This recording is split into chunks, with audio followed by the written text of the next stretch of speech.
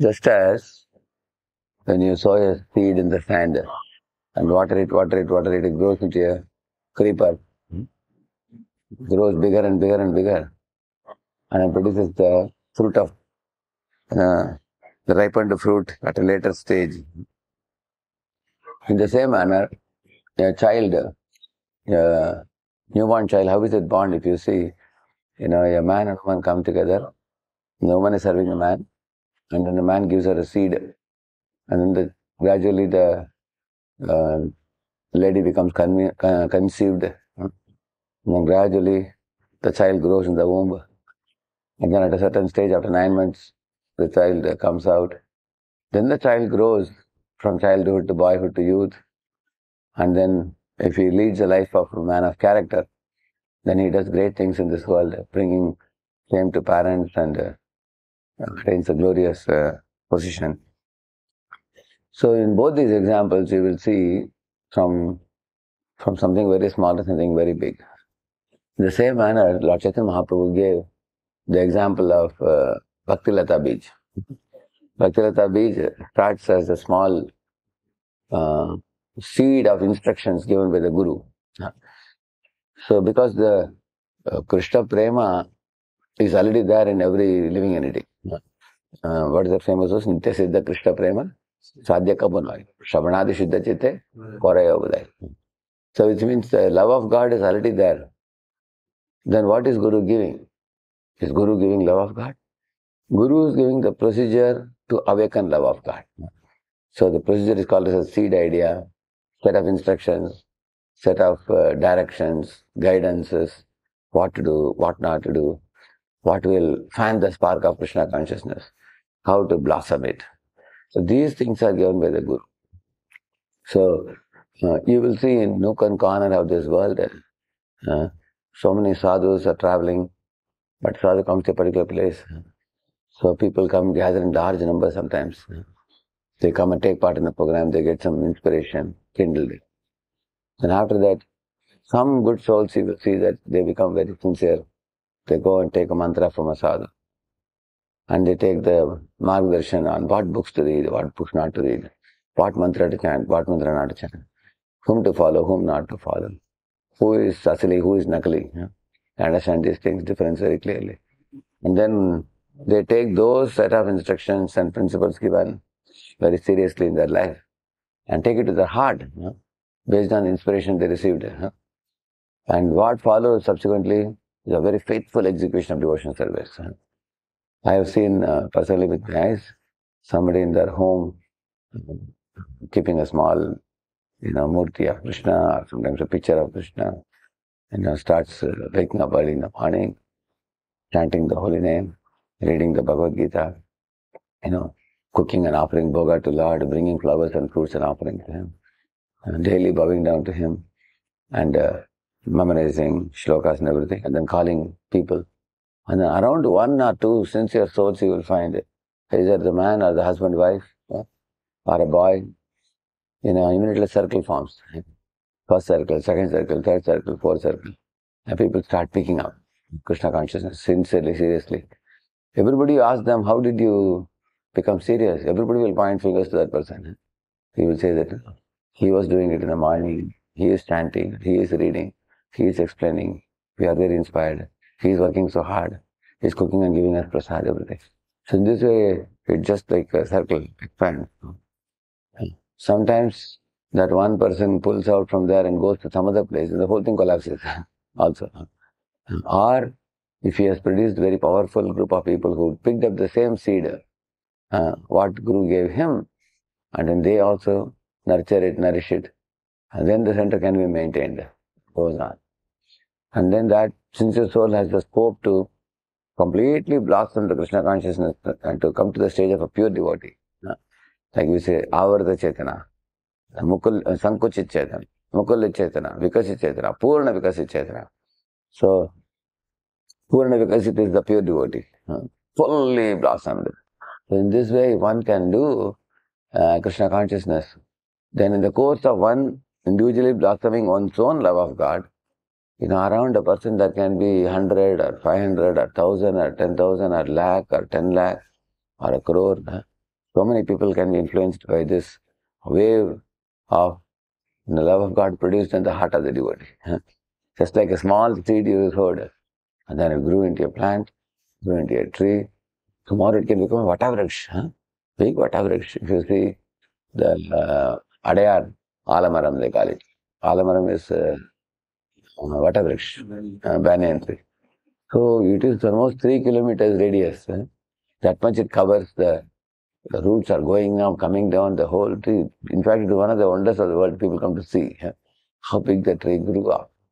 So that much scope is there to blossom Krishna consciousness in any place, provided one individual or a set of individuals take this, teaching as a life and soul.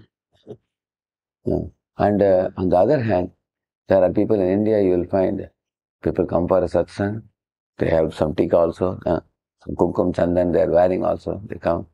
After the lecture is over, people come to touch your feet and offer flowers and all. But then if you tell them, will you chant Hare Krishna, they say no. We already have some Mayavadi Guru. We are already following that Guru. We just came for your satsang. So then they have their, own path. That means they didn't take the set of instructions, ideas, procedures, directions given very seriously. Then that respect for us coming to a room and giving some flowers in the feet and bowing down is only a sentiment, we call it. Sentiment means just a kind of sadhu mahatma, we should respect that sadhu. That sentiment cannot grow. Simply these sentiments actually comes and then it dies off. But sentiment combined with commitment and dedication, that's the first thing is the acceptance of authority. After that, willingness to change one's behavior by following the four relative principles. Yeah. And then the C is the forming of the character. Character means becoming a person of, pure lifestyle, chanting the holy name, and all these things. Then willingness to follow the discipline of rising early in the morning and following all the procedures given. Then you find the person starts blossoming, bigger and bigger and bigger in spiritual life. So, it is said when Srila Prabhupada, when he went to many places, one visit he made, immediately some very big man came and gave a land, and immediately the activities were set rolling, and a few set of devotees, he took them and told them, you are in charge now. And they would run the temple, and he would go to certain places like that. And he expanded, because his age was very much. And last part of 10, 12 years of his age, he propagated so much. Definitely this Krishna consciousness movement has to be propagated all across the globe. But it cannot expand unless one individual or a set of individuals take to this process with their life and soul, with their heart and soul. And amongst all of it, the biggest commitment one needs is chanting of the holy name. Why? There are many people ready to come weekly once for reciting shloka recitation together, or hear a lecture, and then take prasadam and go. So reading books, coming together, once in a week program, everything, people are association, all right. But the most important commitment is chanting of the holy name. Somebody says, I will chant every day, 4 rounds, 8 rounds, 16 rounds, non-stop. And they are also not only chanting the holy name, like a ritual, but they are chanting the holy name and opening their heart to accept Prabhupada and his seed that he is giving, teachings, ideas, procedures, guidance, what direction if you go, you will attain Krishna. Those who have taken it to their heart, acceptance, they are the ones whom we can consider as committed, dedicated, devoted. Then the moment has a very, very great scope to grow in that place, to fully blossomed, like a butterfly, like a very big tree. And then engulfing hundreds and thousands of men, women, children, old people, rich people, all classes of people. And then the whole thing has blossomed and you find you are surprised. This place was an empty place.